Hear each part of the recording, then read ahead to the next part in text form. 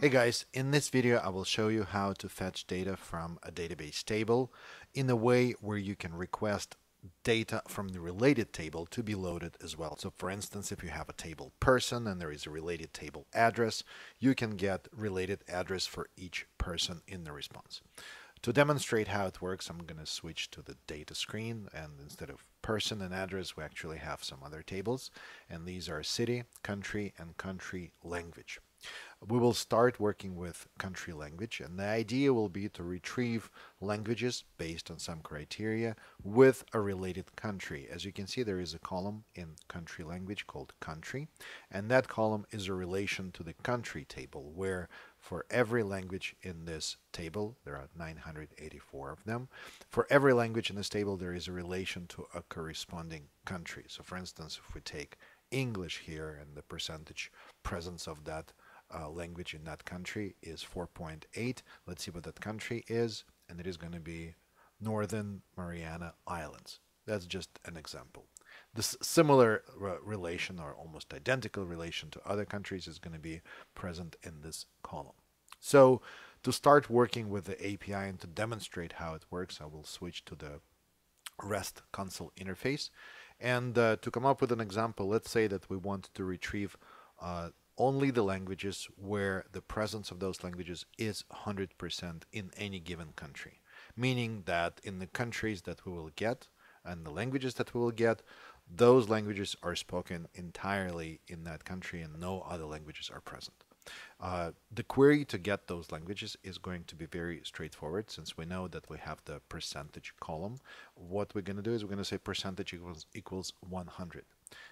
Let's fetch those languages, and we have a bunch of them. In fact, to know how many languages we got, just put in the word count in the object ID, click get, and there are 13 languages of that kind. Now, to minimize the amount of data that we get, we can put in the properties that we want to receive, such as percentage in this case, and language. Let's run the query again. So there we go. Here are the languages that are spoken in the corresponding countries. But at this point, we do not know what the corresponding country is for these languages. In order to find out what they are, we can use the retrieval of the relations because each of these languages has a related country. And in order to retrieve that relation, notice that there is a relations field, which is a drop down. And in here, there are all possible relations that sort of trickle down from the language, and then they would go to the country, and then the country has a capital. So we can retrieve all of that. So let's just include country and rerun the query. Now, the result that we get is that we have this language. I think it's going to be Criollo. I may not be pronouncing it right. And then the country where this language is spoken is Cape Verde. And let's pick another one. So for instance, English is spoken 100% in Bermuda.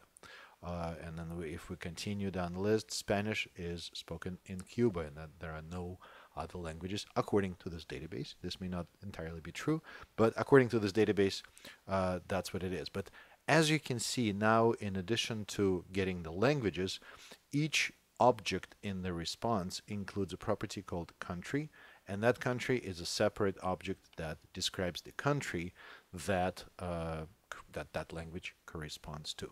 And this is done simply just by including country into the relations, selecting that country in the relations dropdown.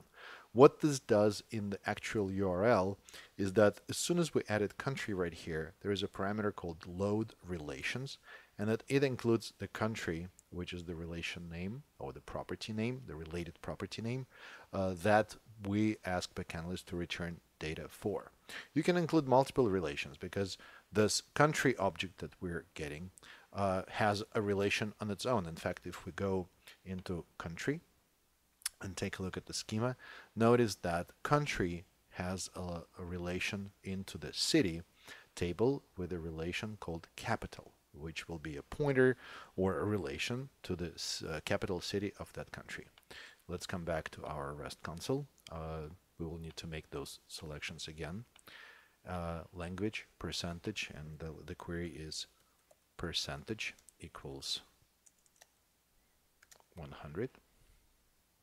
and we had the country selected. So we can reconstructed everything. But now we can also include country.capital, which is going to be a relation. So now if we fetch this data, let's do this.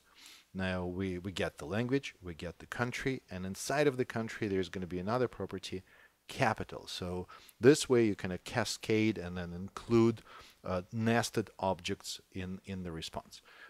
Let's take this URL and open it up in a separate browser just to see what it's going to look like there. So here we have, as it actually is formatted a little bit nicer.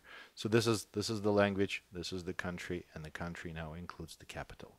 And the same thing is repeated over and over for every single one of these 13 languages that we get the result back. It's quite powerful because you may have a complex schema with a lot of different relations, but using this approach you can include more data, more contextual data to come back to you so that your application can take advantage of this. Very similarly, it's going to work in our native SDKs, Android, iOS, JS, and .NET, but you would be using the object-oriented API to structure your query and request the relations to be loaded. I also would like to mention that this is not the only way to get the related data. You can actually, what I demonstrated is called a single-step relation retrieval. We have another option, and it's in the documentation, that is called two-step. And the way that works is you get, let's say, a language object from the server, and then for that language object you can go back to the server and say, hey, give me such and such relation. And then that, as a second step, the server would return that data back to you.